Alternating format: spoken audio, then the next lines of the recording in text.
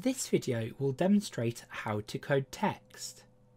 We will use three methods to code: drag and drop, right click, and the code panel.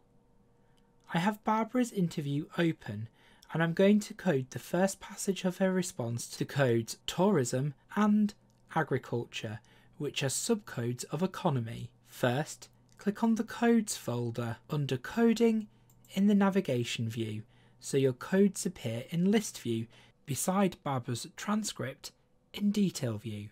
The first method is drag and drop. Click on the plus sign next to economy so the subcode called agriculture is visible. Highlight the relevant text. Press and hold the left mouse button on the highlighted text. Then drag the passage into the relevant code. Drop the text by letting go of the left mouse when the symbol changes. The second method is best for coding to multiple codes simultaneously. Right-click in the highlighted passage and click on Code Selection in the menu. A list appears. To select several codes at the same time, hold down the Control key. Then click Code to Multiple Items at the bottom of the list. The third option uses the code panel, which is only available in documents. The code panel appears if I click on the code icon at the top of Barbara's interview, and then select Code Panel from the menu.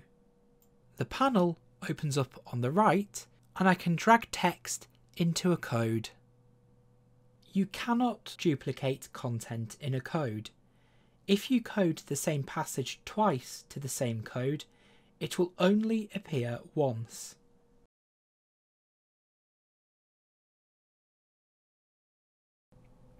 You can uncode text.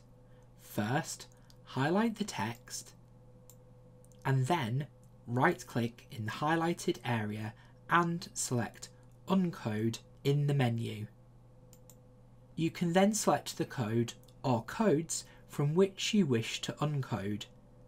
As these were demonstrations, I'll open Economy and remove both the coding for agriculture and tourism. You can uncode from within a code rather than a transcript too. Simply select the text, right-click and choose Uncode from this code in the menu.